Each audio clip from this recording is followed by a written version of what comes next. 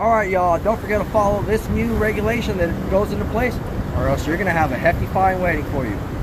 Starting March 26, 2024, the new spotted sea trout regulation goes into effect statewide. Again, this is statewide, guys. The new limit will be 3 fish per day per person, with a size limit of 15 to 20 inches, and you can retain 1 spotted sea trout over 30 inches per day as part of your 3. Now, they do have a proposal for an oversized trout tag. It's going to be very similar to the red drum tag. You will get a tag as part of your license, and then you can purchase an additional one if you want to. That is proposed. That is open for comments. The link to that will be down in the description. The link to the new regulation will be down in the description.